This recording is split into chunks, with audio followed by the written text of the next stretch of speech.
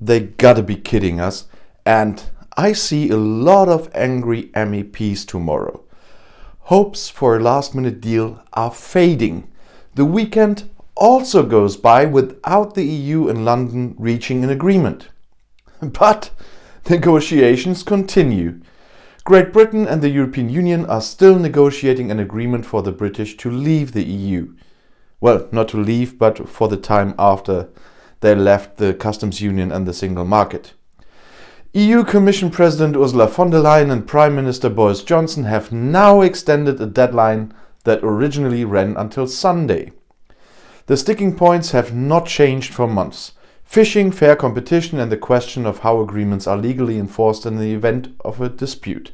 Although what we heard today is only fishing is left there. Great Britain and the European Union want to continue their Brexit talks on Monday, according to an insider. The negotiations on a trade agreement remain difficult, according to British government circles on Sunday evening. In addition, considerable differences of opinion remained. The teams have been negotiating all day and should continue tomorrow, said the insider. In the Brexit negotiations, no agreement had emerged over the weekend either. The UK and the EU have recently repeatedly called for concessions from the other side. The time for an agreement is pressing because a deal would have to be approved in an urgent procedure in various parliaments around Christmas. Many deadlines had recently passed without result. The European Parliament had set a final deadline of late Sunday evening. So, when I'm filming this, in 2 hours. By then, a completed commercial contract must be available because otherwise the MEPs would not have enough time to examine. In London, however, it was said that the only deadline was December 31st. Should an agreement be reached in the coming days, it could, however, come into force for the time being and only be ratified later by the EU Parliament. The EU Parliament is likely to be damned angry now, and it is questionable whether the MEPs will still play a welcoming part, because being treated like this, it is really going to be time for the European Parliament to show that they are important. They are elected and they play an important role, and many of us are waiting for quite some time now that the Parliament will really put its foot on the ground, and this could really be the drop that makes the barrel overflow, as we would say with the German proverb. The moment of truth has come, said Barnier. I can't say what will happen on the final stretch of the negotiations. The most difficult points were being discussed, in particular the issue of access to British waters for European fishermen. Great Britain officially left the EU at the end of January, to which it had belonged since 1973. The transition phase ends on December 31st. Well, when I publish it, it's almost only 10 days left, during which the kingdom still has to apply to EU rules. Without a trade agreement, experts expect higher tariffs on many products and long waiting times at the border, no access for the services in the most part, and so on and so on. One of the main points of contention, as I said, is future fishing quotas in British waters, which is particularly important for France.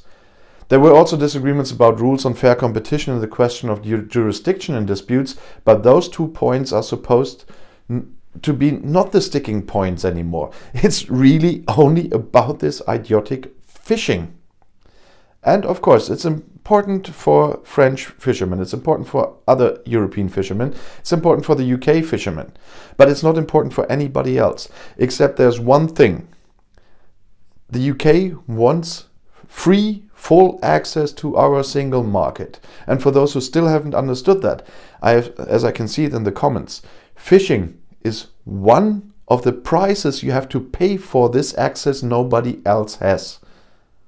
Besides the fact that a lot of those quotas were sold off outside the UK, which UK fishermen could have used all the time, but they didn't because they were just sold.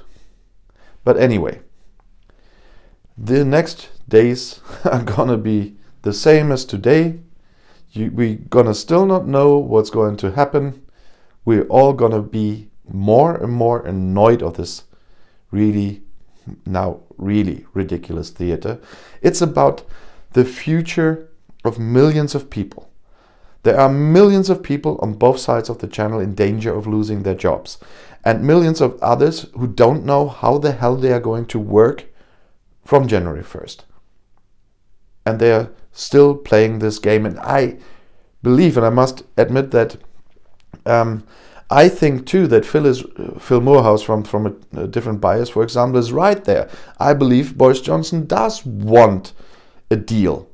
But as you could read in many German newspapers at the moment, he is afraid not only of the ERG, they will vote against anything, no matter what François said today.